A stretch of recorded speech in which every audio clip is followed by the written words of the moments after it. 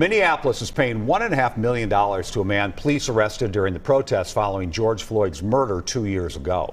Jaleel Stallings will get the money as part of a settlement in a civil lawsuit against the city and 19 MPD officers. During Stallings' arrest on May 30th of 2020, body camera footage shows Minneapolis SWAT officers punching and kicking him while he's on the ground. Stallings, who shot at police, was acquitted of attempted murder charges. Kate Raddick spoke to Jaleel Stallings, who says that the money is not enough.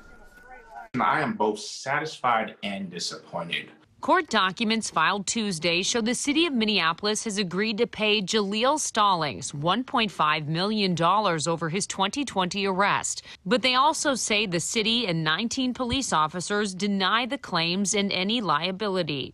I went into the civil case with not hopes for a check as much as I was hoping for justice and accountability, and I don't feel like I received that at all. Stallings faced and was acquitted of charges following his arrest near Lake Street and 15th Avenue South that accused him of shooting at officers during the protests over George Floyd's murder.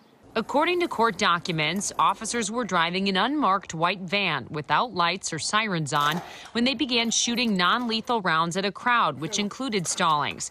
Stallings testified he was struck by a bullet and thought he was being attacked by civilians. He claimed self-defense and noted he had a permit to carry. Court documents showed that after Stallings was hit, he fired 3 shots toward the van as a warning. He surrendered when he realized he had fired at police.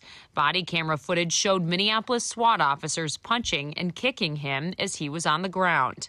Just because of the memories they bring up, I try to avoid thinking about it as much as I can, but it doesn't necessarily go that way.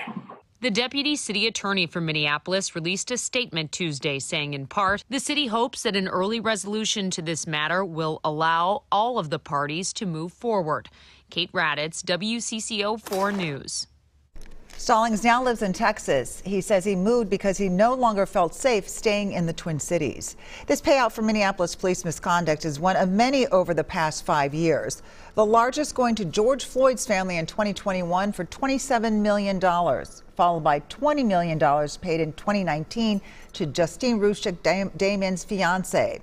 She was shot and killed after calling 911 in 2017.